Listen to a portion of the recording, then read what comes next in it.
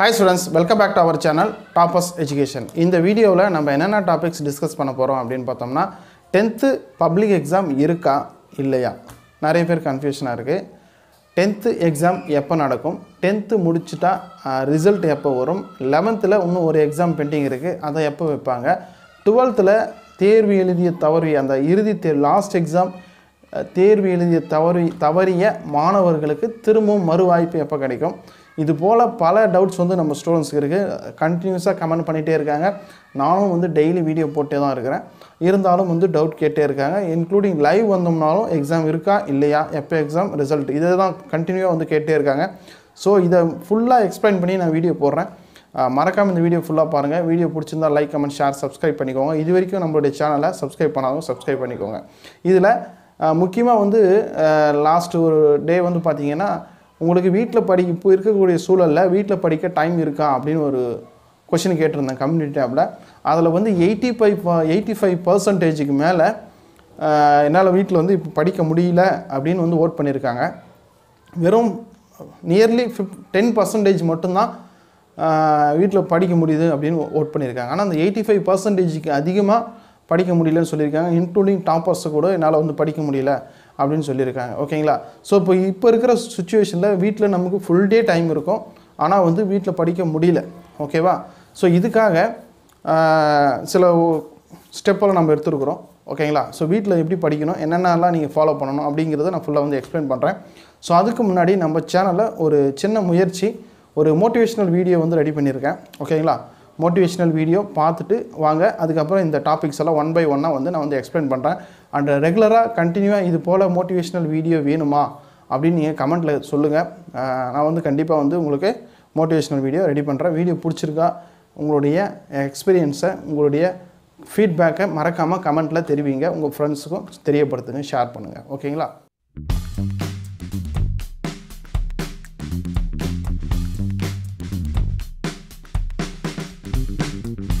No arms, no leg, no worries. இந்த வாசகத்தை ஏற்கனவே நீங்க கேட்டிருக்கீங்களா? இந்த வாசகத்துக்கான சொந்தக்காரர் தான் நிக். இந்த நிக்க பத்தி ஏற்கனவே உங்களுக்கு தெரியும் அப்படினா மறக்காம கமெண்ட் பண்ணுங்க. இன்னைக்கு ஒரு மோட்டிவேஷனல் வீடியோ அதுதான் பார்க்க போறோம். நிக்க பத்தின ஒரு மிக முக்கியமான மோட்டிவேஷனல் வீடியோஸ் அதுதான் நம்ம பார்க்க போறோம். இது போல மோட்டிவேஷனல் வீடியோ தொடர்ந்து வேணுமா அப்படிங்கறதை கமெண்ட்ல தெரிவிங்க. டிசம்பர் 2 1982 ஆஸ்திரேலியாவுல பிரிஸ்பர்ன் அப்படிங்கற நகர்ல பிறக்கறாரு நிக். பிறக்கும்போதே அவருக்கு 2 கையும் 2 காலும் இல்லாம தான் பிறந்தாரு. ஆனா வாழ்க்கையில அவர் மிகப்பெரிய சாதனைகளை புரிஞ்சிருக்காரு. அந்த சாதனை என்பது அவ்வளவு சீக்கிரத்துல அவ்வளவு ஈஸியா அவரால பண்ணிட முடியல. அதற்கு முன்பாக ஏகப்பட்ட மன உளைச்சல், மன வருத்தம், கவலைகள், மிகப்பெரிய இன்னல்கள் எல்லாம் சந்தித்து கடந்த பிறகு தான் இந்த சாதனையை அவர் புரிஞ்சிருக்காரு. இந்த நிக் அப்படிங்கிறவர் வந்து மிகப்பெரிய பேச்சாளர், மில்லியன் கணக்கான மக்களை சந்தித்திருக்காரு. அது மட்டும் இல்லாமல் லைஃப் வித்தவுட் லிம்ஸ் அப்படிங்கிற ஒரு லாபமற்ற ஒரு நிறுவனத்தை துவங்கி அதனுடைய இயக்குனராகவும் இருந்துட்டு உலகம் பூரா சுற்றி வராரு. ஸோ வாங்க இன்றைக்கி இந்த நிக்கை பற்றின ஒரு மோட்டிவேஷனல் வீடியோக்குள்ளே போகலாம். ஸோ பிறவிலேயே இவருக்கு டெட்ரா அமெலியா சிண்ட்ரோம் அப்படிங்கிற ஒரு நோயினால் இவருக்கு பிறக்கும்போது கையும் காலும் இல்லாமல் தான் பிறந்தார். ஸோ பிறக்கும்போதே 2 கையும் 2 காலும் இல்லாமல் பிறந்து மிகப்பெரிய சாதனை புரிஞ்சிருக்காரு. ஸோ நம்ம எல்லாம் நல்லா தான் இருக்கோம், எந்த அளவு நம்ம வந்து சாதனை புரிஞ்சிருக்குமா இல்லையா அப்படிங்கிறத நமக்குள்ள தான் நம்ம ஒரு கேள்வியை கேட்டுக்கொள்ள வேண்டும். ஸோ இவருடைய ஆரம்ப காலகட்ட வாழ்க்கையை பற்றி கொஞ்சம் பார்த்துட்டு வந்துடலாம். ஸோ ஆரம்பத்தில் வந்து பார்த்தீங்கன்னா ஆல்ரெடி நம்ம பார்த்துட்டோம் இவருக்கு வந்து பிறக்கும்போதே 2 கையும் காலும் இல்லை. இவங்க வந்து பேரண்ட்ஸ் வந்து என்ன பண்ணுறாங்கன்னா வந்து நிறைய மோட்டிவேஷனல் கொடுத்து கொஞ்சம் ஊக்கம் கொடுத்து அவங்க வந்து ஸ்கூலில் வந்து சேர்த்துறாங்க. ஸ்கூலில் சேர்க்கும்போது என்ன ஆகுது அப்படின்னு பார்த்தோம்னாக்க கல்வி நிறுவனங்களில் அவரை வந்து நிராகரிச்சிடுறாங்க. ஓகேவா நிக் அப்படிங்கிறவங்கள வந்து ஸ்கூலில் சேர்க்கறதில்ல, அட்மிஷன் கொடுக்கறதில்ல. என்ன காரணம் அப்படின்னு பார்த்தோம்னா அவருக்கு வந்து 2 கையும் 2 காலுமே இல்லை. ஸோ கை கால் ஏதாவது கொஞ்சம் ஊனமாக இருந்தாலே ஹேண்டிகேப் அப்படின்னு நம்ம சொல்கிறோம். ஆனால் 2 கையும் 2 காலும் சுத்தமாகவே இல்லை. நீங்கள் பிக்சரில் பார்த்தீங்க அப்படின்னா தெரியும். ஸோ அப்படி இருக்கிற பட்சத்தில் எந்த ஒரு கல்வி நிறுவனத்திலையும் அவரை வந்து சேர்க்கறதுக்கு தடை விதிக்கிறாங்க. தடை விதினா எந்த ஒரு ஸ்கூல்லையும் அவருக்கு வந்து அட்மிஷன் கொடுக்கல. ஓகேவா ஸோ இவரை வந்து என்ன பண்ணலாம் அப்படின்னு பார்த்தோம்னா மனநலம் குன்றியோர்களுக்குன்னு தனியாக சில செப்பரேட்டான ஸ்கூல்ஸ் இருக்குது. ஓகேங்களா கண்ணு தெரியாதவங்க, காது கேட்காதவங்க, கை கால் இல்லாதவங்க, மனநலம் சரியில்லாதவங்க இவங்களுக்குன்னு தனியாக ஸ்கூல்ஸ் இருக்குது. அந்த மாதிரி ஸ்கூல்ஸில் சேர்ந்து படிக்கிற சில கட்டாயம் நிர்பந்தம் ஏற்பட்டது. அதுக்கப்புறம் சில தடைகளெல்லாம் தாண்டி மீறி தான் அதுக்கப்புறம் சில ஸ்கூல்ஸில் நார்மலாக வந்து படிக்க ஆரம்பிக்கிறாரு. கண்டிப்பாக என்னால் முடியும் அப்படின்ட்டு பல சாதனைகளை அவர் புரிஞ்சிருக்கிறதுக்கு அப்புறமா அவருக்கு அட்மிஷன் கிடைக்கிது. அதுக்கப்புறம் படிக்கவே செய்கிறாரு. அது மட்டும் இல்லாமல் ஸ்கூல் சேர்ந்ததுக்கப்புறம் வந்து நிறைய வந்து ஒரு மன உளைச்சல் ஏற்படுது. நிறைய பேர் கிண்டல் பண்ணுறாங்க, பார்க்குறவங்கெல்லாம் கொஞ்சம் கிண்டல் பண்ணுறாங்க, ஈக்குவலாக வந்து கேர் பண்ணிக்கிறதுல நானும் வந்து மற்றவங்களால் செய்கிறது என்னாலே செய்ய முடியும் அப்படிங்கிற ஒரு மனநலம் வந்து அப்போதைக்கு அவரால் இல்லை. ஸோ 8 வயசுலேயே அவர் வந்து சூசைட் அட்டன் பண்ணுறதுக்கு ட்ரை பண்ணுறாரு. ஓகேங்களா, 8 வயசுனால் நீங்கள் கணக்கு போட்டு பார்த்துக்கோங்க. ஓகேங்களா, 8 வயதிலே வந்து அவர் வந்து தற்கொலை முயற்சிக்கு போகிறாரு. அதுக்கப்புறம் அவங்க பெற்றோர்னால் வந்து மீண்டு வராரு. அவங்க பேரண்ட்ஸ் கொடுக்குற ஒரு அன்புனாலையும் பேரண்ட்ஸ் கொடுக்குற ஒரு மோட்டிவேஷன்னாலையும் அதிலேருந்து மீண்டு வராங்க. அப்போ வந்து ஒரு சம்பவம் நடக்குது, ஒரு இன்சிடெண்ட். என்ன அப்படின்னு பார்த்தோம்னா, அவங்களுடைய அவங்களுடைய தாய் வந்து பார்த்திங்கன்னா அவங்களுடைய தாயார் வந்து பார்த்திங்கன்னா ஒரு நியூஸ் பேப்பரில் வந்த ஒரு செய்தியை எடுத்துகிட்டு வந்து அவங்கக்கிட்ட காட்டுறாங்க. என்ன அப்படின்னு பார்த்தோம்னா, நம்மளை போலவே ஒரு ஹேண்டிகேப்பாக இருக்கிறவங்க செஞ்ச மிகப்பெரிய சாதனையோட ஒரு ஸ்டோரி எடுத்துகிட்டு வந்து காட்டுறாங்க. அதை படிக்கிறாரு. படித்ததுக்கப்புறம் வந்து அவருக்கு ஒரு மிகப்பெரிய உந்துதல் ஏற்பட்டு அதுக்கப்புறம் தான் அவருடைய டோட்டலாக வந்து அவருக்கு டர்னிங் பாயிண்ட்டு அப்படிங்கிறது அந்த ஒரு இன்சிடெண்ட் தான். அதுக்கப்புறம் மிகப்பெரிய அவருக்கு நம்பிக்கை ஏற்படுது. ஸோ அந்த பேப்பரை படித்ததுக்கப்புறம் நம்மளாலையும் கண்டிப்பாக செய்ய முடியும் அப்படிங்கிற ஒரு தாட் வந்து அவருக்கு வருது. ஓகேவா, ஸோ அதுக்கப்புறம் வந்தக்கூடிய வளர்ச்சி தான் அவருக்கு மிகப்பெரிய. ஸோ என்னென்னா அவருக்கான உண்டான செயலை அவரே செஞ்சுக்கிறாரு. ஸோ கம்ப்யூட்டர் ஆப்ரேட் பண்ணுறதாக இருக்கட்டும், இல்லை அவர் ஸ்விம்மிங் தான் அவருக்கு பிடித்த விளையாட்டே வந்து பார்த்திங்கன்னா ஸ்விம்மிங் தான். அதுக்கப்புறம் அவர் விளையாட்டு ஸ்போர்ட்ஸு, நீச்சல் அடிக்கிறது, அவரை வந்து தலைவாரிக்கிறது, டென்னிஸு, கேம்ஸு, இசை, மியூசிக் வாசிக்கிறது. ஓகேங்களா, அதுக்கப்புறம் டம்ளரில் தண்ணி எடுத்து குடிக்கிறது, எல்லா வேலையும் இன்க்ளூடிங் முகசவரம் சேவிங் பண்ணுறதா இருக்கட்டும், இல்லைனா ஃபோன் கால் அட்டன் பண்ணுறதா இருக்கட்டும், எதுவாக இருந்தாலும் அவரே வந்து செஞ்சுக்கிறாரு. ஓகேவா, ஸோ அதுக்கப்புறம் நார்மலாக எல்லோரும் படிக்கக்கூடிய அதே ஸ்கூல்ஸில் அவர் வந்து படிக்க ஆரம்பிக்கிறாரு. அதில் வந்து பார்த்தீங்க அப்படின்னா அவரோட 7th ஸ்டாண்டர்ட்லேயே, ஓகேங்களா, 7ஆம் வகுப்புலேயே வந்து அந்த ஸ்கூல் லீடராக வந்து செலக்ட் ஆகிறாரு. ஓகேங்களா, அதுக்கப்புறம் வந்து பார்த்திங்கன்னா லைஃப் வித்தவுட் லிம்ஸ் அப்படிங்கிற ஒரு நிறுவனத்தை வந்து தொடங்குறாரு. அந்த நிறுவனம் வந்து பார்த்திங்கன்னா லாப நோக்கற்ற ஒரு நிறுவனம். ஓகேங்களா, அதுக்கப்புறம் 2005ஆம் ஆண்டில் வந்து ஆஸ்திரேலியாவில் சிறந்த மனிதருக்கான ஒரு அவார்டை வந்து வாங்குறாரு. 2012ஆம் ஆண்டில் வந்து திருமணம் நடக்குது. அதுக்கப்புறம் அவருக்கு குழந்தைகளும் பிறக்குது. ஓகேங்களா, அதுக்கப்புறம் வந்து பார்த்திங்கன்னா பல சாதனைகளை புரிஞ்சிருக்கிறாரு. சில குறும்படத்தில் நடிச்சிருக்கிறாரு, திரைப்படத்தில் நடிச்சிருக்காரு, மிகப்பெரிய பேச்சாளர், உலகம் முழுவதும் சுற்றி மிகப்பெரிய பேச்சாளர், மில்லியன் கணக்கான மக்களை வந்து சந்தித்திருக்காரு. ஓகேவா, ஸோ என்ன சொல்ல வரோம் அப்படின்னு பார்த்தோம்னா, ஸோ 2 கை கால் இல்லாத இவர் வந்து இந்த அளவுக்கு சாதனை பண்ணும்போது நம்மளால் நிச்சயமாக நல்லா கை கால் இருக்குது அப்படின்னும் போது மிகப்பெரிய சாதனை வந்து நம்மளால் புரிய முடியும். ஓகேவா, ஸோ எதுக்காக இந்த மோட்டிவேஷ்னல் வீடியோனால் உங்களை நீங்களே மோட்டிவேட் பண்ணிக்கிறதுக்காக மட்டும்தான் இந்த ஒரு மோட்டிவேஷ்னல் வீடியோ. ஓகேவா, ஸோ எக்ஸாம் நெருங்கிடுச்சு. எக்ஸாம் கண்டிப்பாக இருக்குது. எக்ஸாம் இல்லை அப்படின்னு யாரும் நம்ப வேண்டாம், நினைக்க வேண்டாம். கண்டிப்பாக நிச்சயமாக பொதுத் தேர்வு அப்படிங்கிறது இருக்குது. ஸோ இருக்கிற லீவை நல்ல முறையாக யூஸ் பண்ணி படிங்க. ஓகேங்களா, நிச்சயமாக உங்களாலேயும் ஒரு மிகப்பெரிய சாதனையை புரிய முடியும். ஸோ மோட்டிவேஷ்னல் வீடியோ பார்த்துருப்பீங்க அப்படின்னு நான் நம்புகிறேன். வீடியோ பிடிச்சிருக்கா இல்லையா அப்படிங்கிறத கமெண்ட்டில் தெரிவிங்க. ஓகேங்களா, எப்படி இருக்குது உங்களோட ஃபீட்பேக்கை சொல்லுங்கள். கிட்டத்தட்ட இந்த வீடியோ ரெடி பண்ணுறதுக்கு எனக்கு 1 டே ஃபுல்லாக ஆச்சு. ஓகேங்களா, நடுவில் வந்து நிறைய டைம் பவர் வேறு கட் ஆச்சு, மழை பெஞ்சதுனால பவர் கட் ஆச்சு. ஓகேவா, ஸோ ஒரு நாள் ஃபுல்லாக ஆச்சு இந்த வீடியோ ரெடி பண்ணுறதுக்கு. எப்படி இருக்குது அப்படின்றத உங்களோட ஃபீட்பேக்கை தெரிவிங்க. சரிங்களா, ரெகுலராக இதை வந்து கண்டினியூ பண்ணலாமா அப்படிங்கிறத தெரிவிங்க. ரைட், இப்போது ஃபஸ்ட்டு வந்து 10th எக்ஸாம் இருக்கா? ஓகேங்களா, ஒரு டாப்பிக்காக பார்த்துடலாம். 10th எக்ஸாம் இருக்கா அப்படின்னு நிறைய பேர் கேட்டிருக்கீங்க. 10th எக்ஸாம் வந்து கண்டிப்பாக இருக்குது. எல்லா வீடியோவிலையும் எல்லா கமெண்ட்ஸ்லையும் நான் ரெகுலராக சொல்லிகிட்டே தான் இருக்கிறேன்.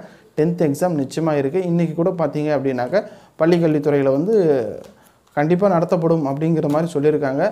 நம்மளுடைய எஜுகேஷன் மினிஸ்டர் செங்கோட்டையனும் என்ன சொல்லியிருக்காரு அப்படின்னு பார்த்தோம்னா, மாணவர்கள் தங்களை தேர்வுக்கு தயார்படுத்தி கொள்ள வேண்டும் அப்படின்னு சொல்லிட்டார். ஓகேங்களா, ஸோ எக்ஸாம் ப்ரிப்பேர் பண்ணிகிட்டே இருங்க அப்படிங்கிற ஒரு தகவலை சொல்லியிருக்காரு. சரிங்களா, ஸோ கண்டிப்பாக 10th எக்ஸாம் இருக்குது.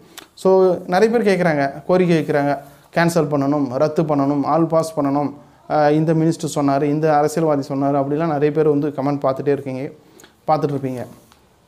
ஸோ நான் ஏன் வந்து கான்ஃபிடெண்ட்டாக 10th எக்ஸாம் கேன்சல் ஆகாது அப்படின்னு சொல்கிறேன்னு பார்த்தீங்கன்னா, 10th எக்ஸாம் வந்து இந்த வருஷத்தோடு நமக்கு முடிஞ்சிட போகிறது கிடையாது. ஓகேங்களா, ஃபஸ்ட் ஒன். இப்போ நீங்கள் 10th வச்சு தான் 11th நீங்கள் அட்மிஷன் பண்ண முடியும். ஓகேங்களா, டிப்ளமோ சேர்கிற ஸ்டூடெண்ட்ஸ் இருப்பாங்க, பாலிடெக்னிக் சேர்கிற ஸ்டூடெண்ட்ஸ் இருப்பாங்க.